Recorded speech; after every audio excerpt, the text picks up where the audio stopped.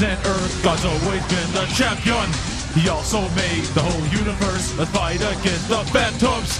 Change into soldiers of Christ to help save the lost souls. The Lord made the heavens and earth, God's always been the champion.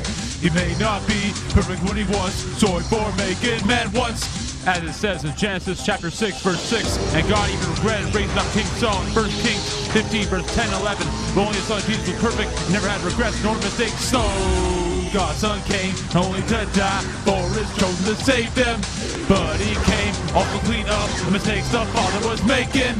So don't believe the lies of Christianity.